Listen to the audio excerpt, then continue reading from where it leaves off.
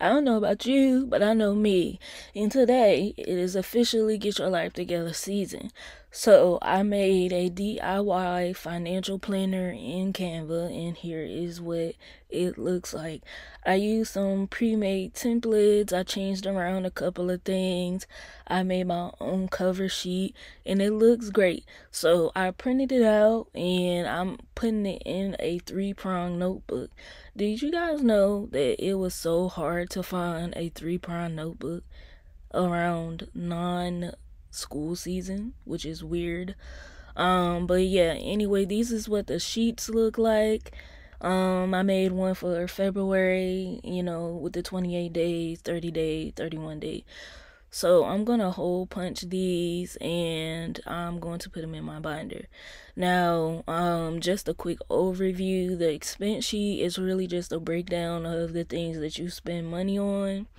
So things like your rent, groceries, your bills, your car payments, anything like that, personal stuff.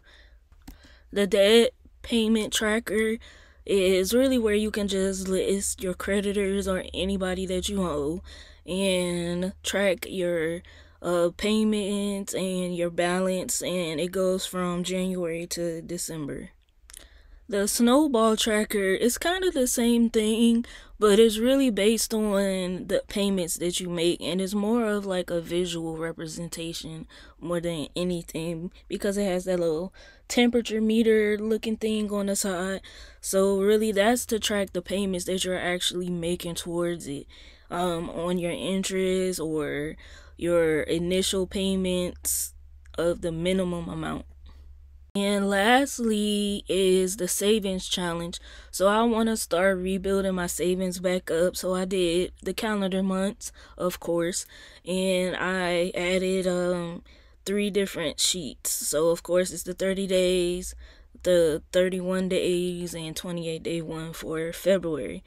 So basically every day I would be saving $5 and throwing it into my savings account and seeing where that gets me. So that's all I really am doing right now. That's all I can do right now. Starting small, and the more my financial status increases, then I can do more. But for right now, this is a good way for me to track my debt. So if you guys want one, let me know.